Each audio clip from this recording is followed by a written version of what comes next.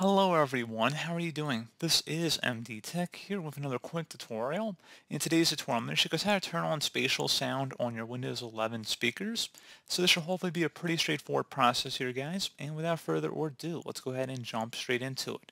So all you have to do is open up the search menu and type in settings. Best match should come back with settings. Go ahead and left click on that. So on the right side, you want to go and select sound. Go ahead and left click on that.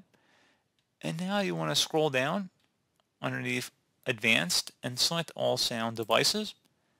For your output device, go ahead and select your speaker output device listed in here, and then scroll down, and then underneath spatial sound, choose an immersive audio experience that simulates a realistic environment, 3D spatial sound. Click in the drop down here, and you can go ahead and just toggle that to the on position or whatever options available, and that's all you have to do.